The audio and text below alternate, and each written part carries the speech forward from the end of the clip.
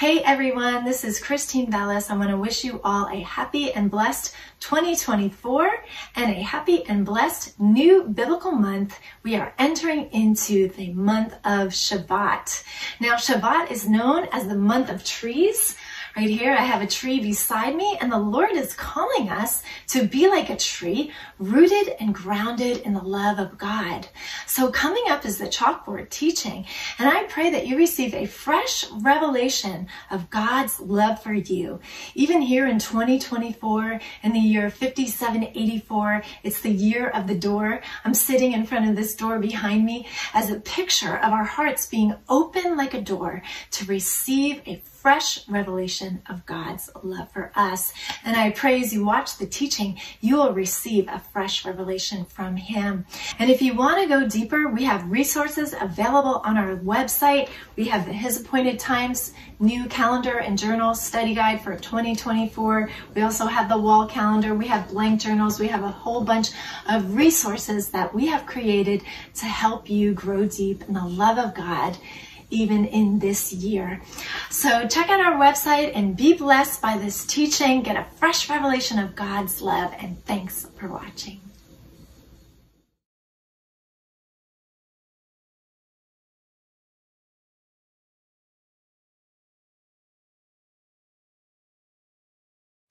Hey guys, welcome to the new biblical month that we are entering into.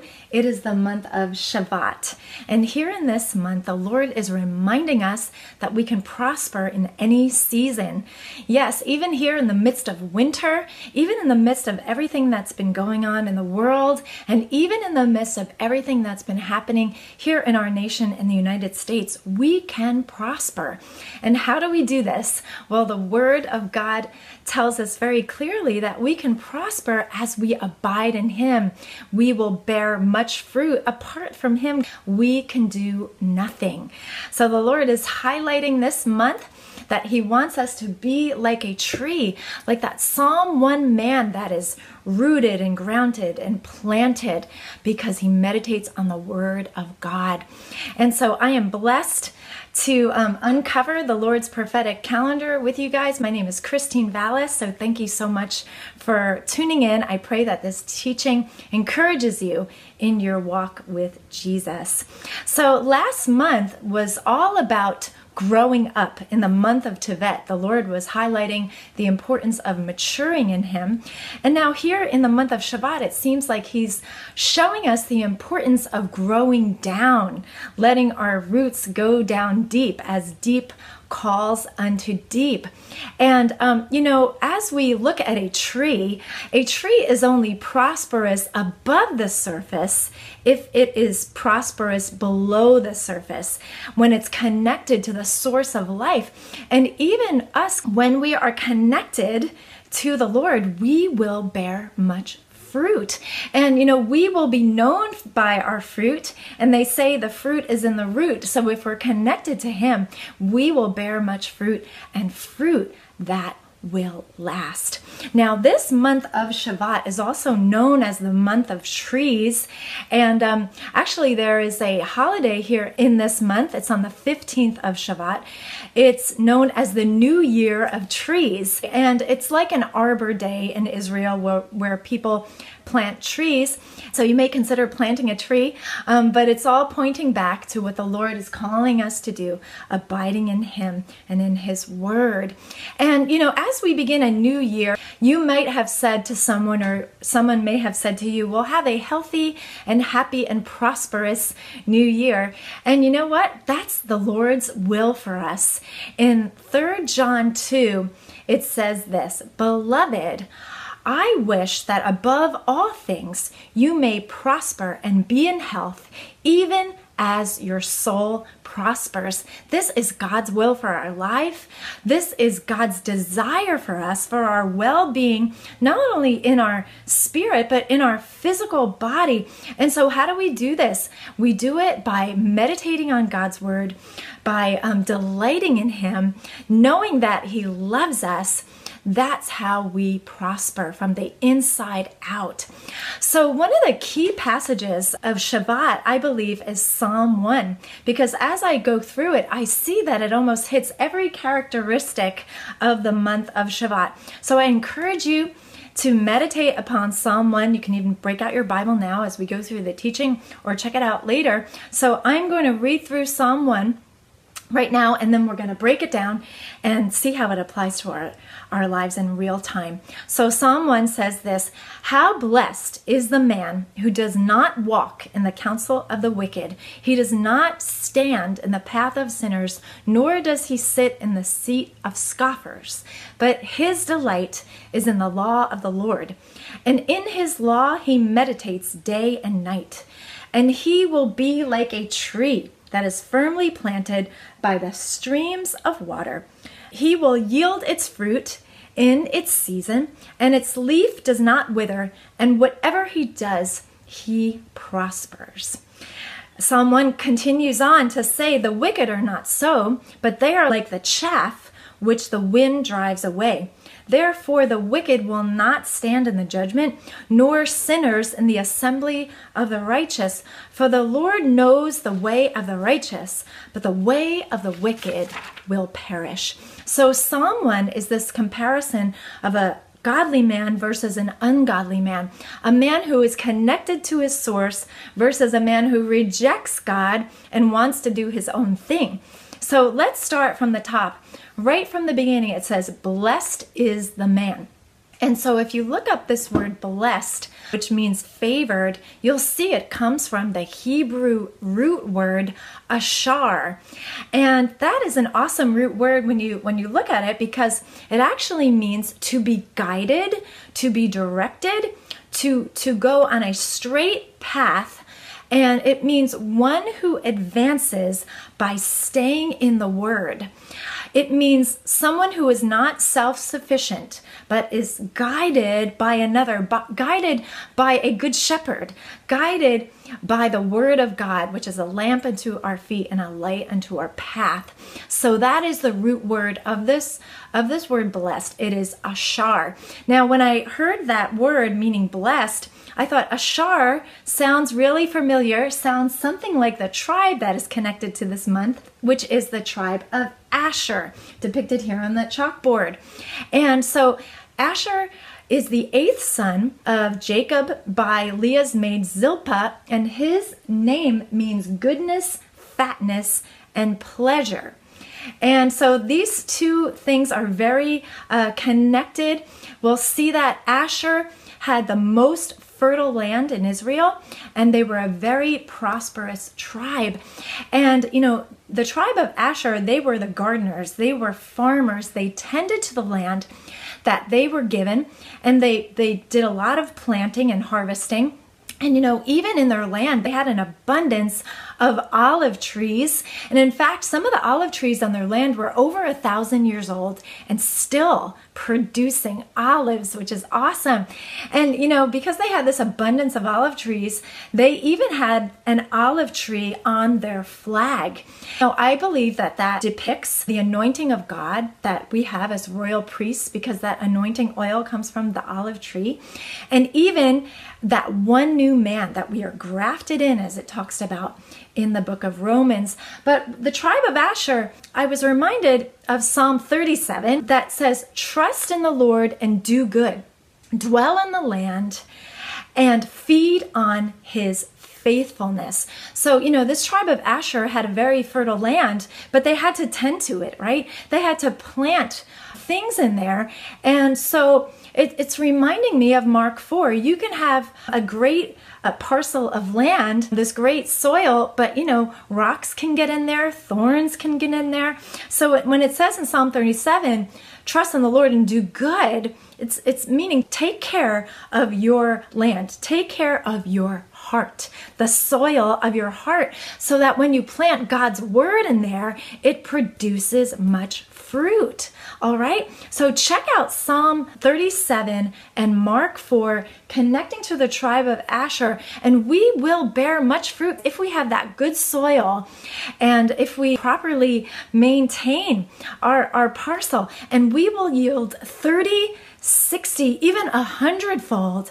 If that soil of our heart is good, we will produce much fruit. Now, as Psalm 1 continues, we will see that the blessed man does not walk in the counsel of the wicked, but he chooses wisely. This man has been given two choices, a path. You can go this way or this way.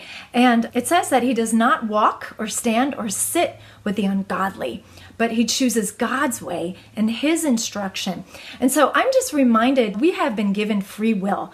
God doesn't force us to choose him. He just wants us to willingly choose him, because that's when it's real, right? So we have this free will. It's a gift from God. So you can choose, two trees, basically, the tree of life or the tree of knowledge of good and evil.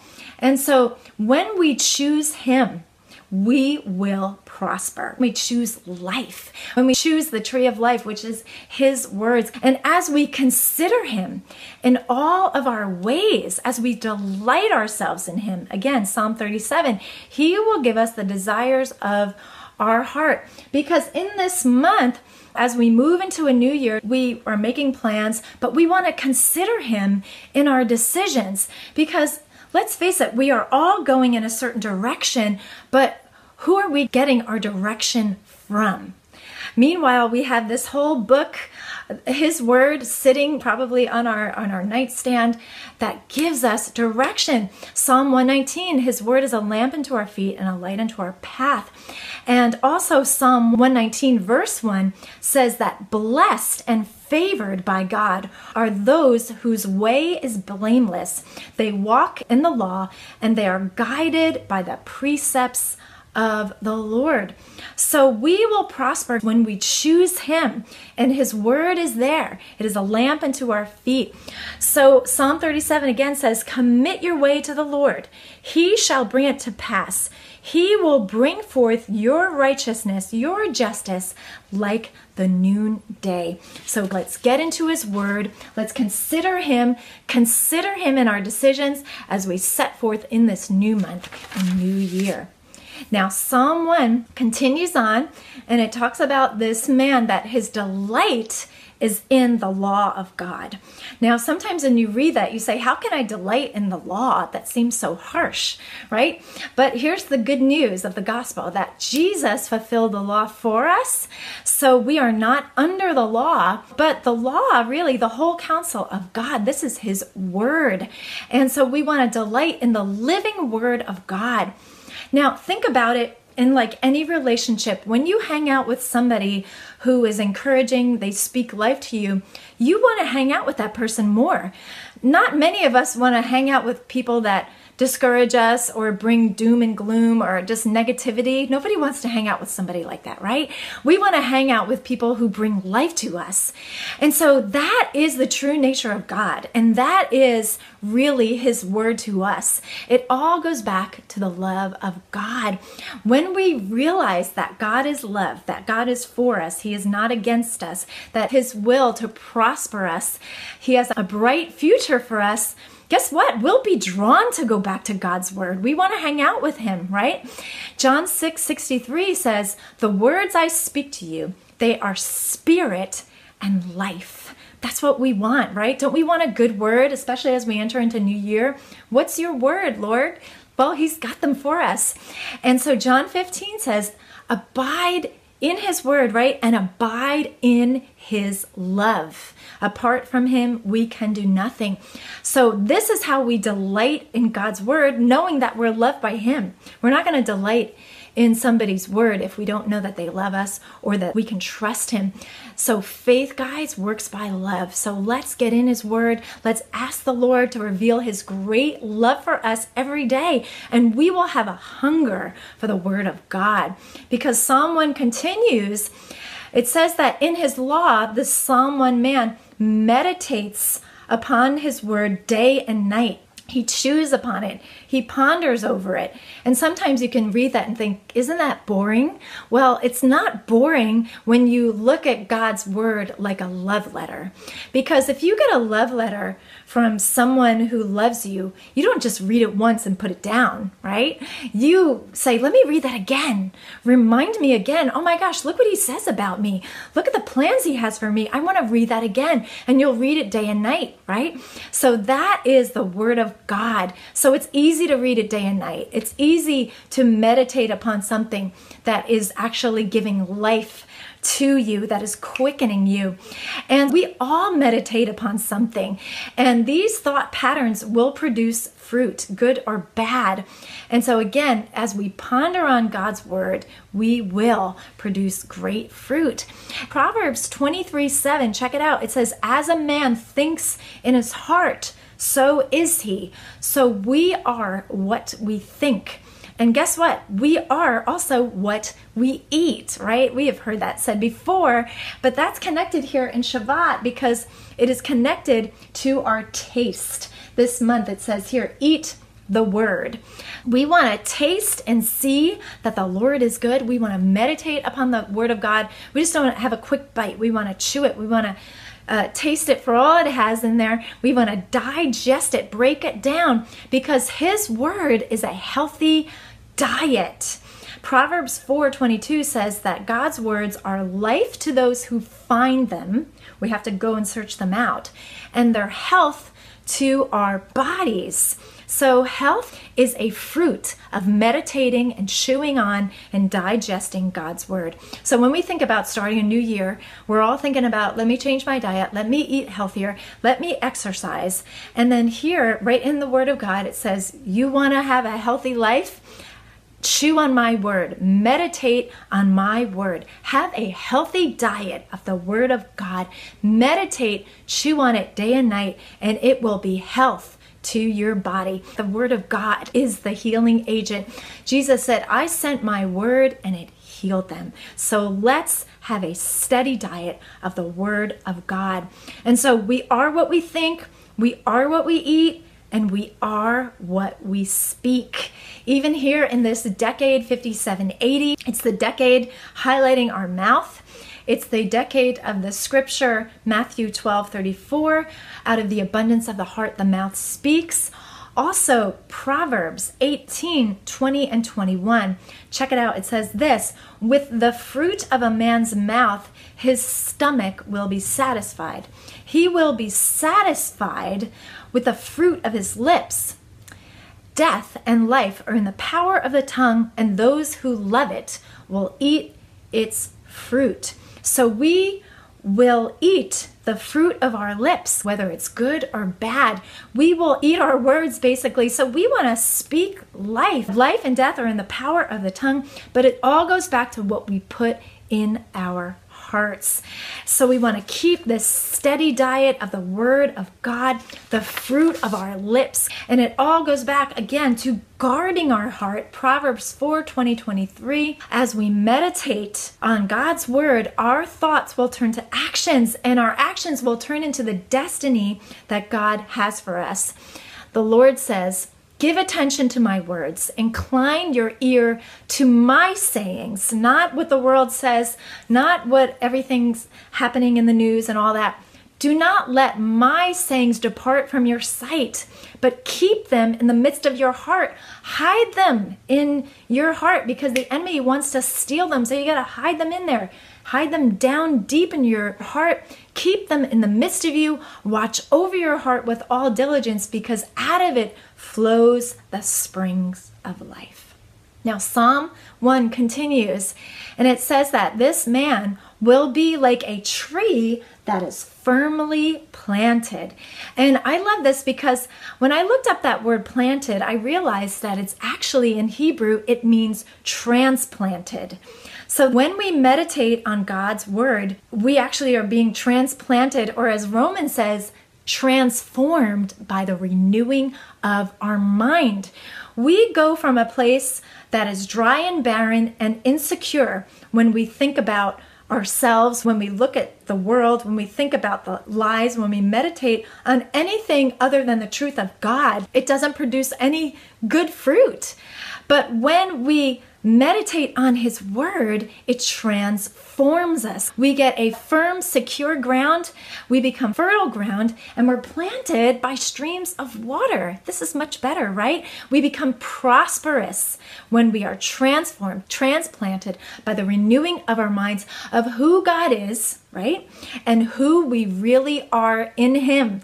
It's like we wake up to the reality of who we really are, our true identity. So I love this too. So we have to check again the soil of our heart so that we can have that good soil, so that it goes down deep and it produces fruit. And in the Amplified Version, it says in Psalm 1 of this, that this tree will be firmly planted and tended to. So there is someone who is tending to you. And in Jeremiah, it says that He is watching over His Word to perform it in our lives. So as we plant the Word of God, there is seed time and harvest, and He is watching over His Word to perform it in our lives. So all we have to do is plant His Word in our hearts, abide in Him, and He will cause that fruit to be produced in our lives effortlessly. He is the master gardener who loves us and has committed Himself to us because of His great love for us. So that is so encouraging. And the other part of that verse says that we'll be firmly planted. In other words, we're going to be rooted. Proverbs 12:3 says, a man shall not be established in wickedness. And it says that at the end of Psalm 1, the ungodly that is rooted in themselves blow away like the chaff, but the root of the righteous shall not be moved. We become immovable. So how do we become righteous, right? This root of righteousness. Well, we become righteous through Jesus, that root of Jesse, Isaiah 11, the righteous branch. And it goes back to that other tree in Scripture, the tree in the New Testament, the cross. That cross that Jesus died on, that tree, brought us right standing with God. That is what righteousness means. Having that right standing with Him, we are no longer separated from God. So when we choose God, we become rooted in righteousness. That is our true identity. It's not in our works. It's trusting in Him. And that is underscored this month with the Hebrew letter Sadie. Right here in the trunk of the tree, the letter looks like this, and it means righteousness. And it also is the letter of life. It is the 18th letter of the Hebrew alphabet. It's also a picture of humility when you come to the Lord, right? And it also is a picture of someone that chews on the Word of God. Again, not self-sufficient, but feeding on the Word of God, not living by bread alone, but by every word that comes from God. And so as we read through Psalm 1, it says he will be a tree firmly planted, and not only firmly planted, but firmly planted by streams of water. And this is not just any water. These are streams of living waters.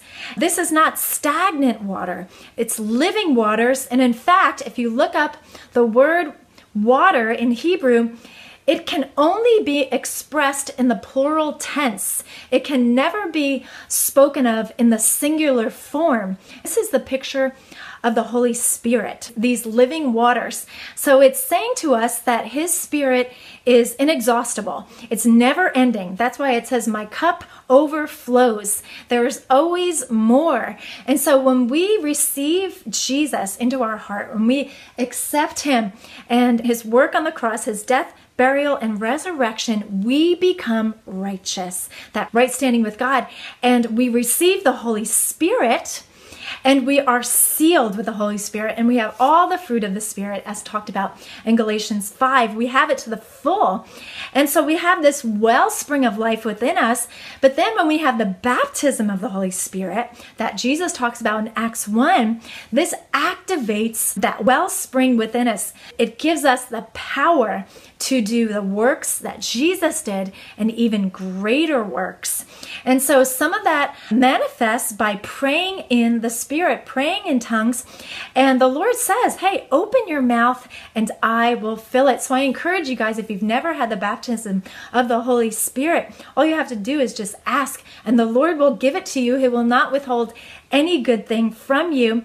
And praying in tongues, praying in the Spirit refreshes us. It prays the perfect will of God.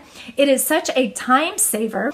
And it also brings up the wisdom of God that we have in our spirit. It's almost as if when we're praying the mysteries of God, it's like it sends a bucket down to the well in our bellies and it draws out that refreshing. It draws out that wisdom of God. Even Isaiah 12:3 mentions this. With joy, you will draw waters from the wells of salvation. This is part of our inheritance. And you know, the heavens declare the glory of the Lord. And this month, the constellation is Aquarius, and all of the constellations point to Messiah.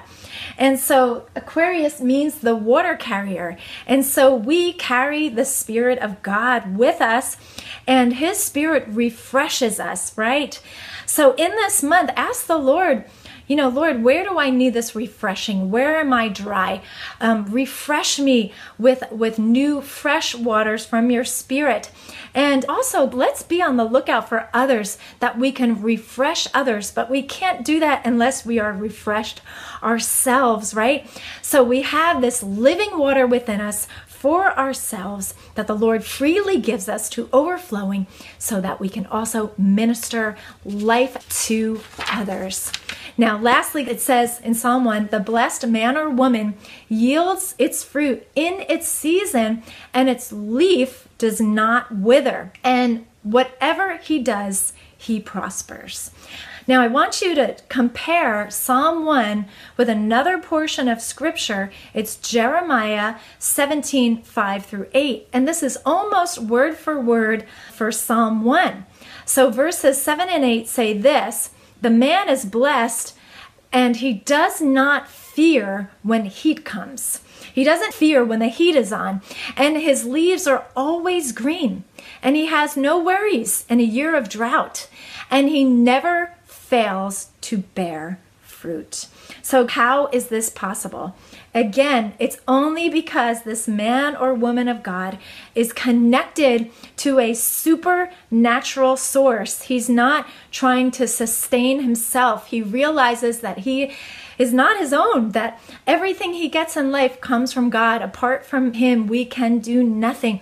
But when we abide in Him, we are transplanted, transformed by the Word of God. We are tended to by the Master Gardener, and we are His planting.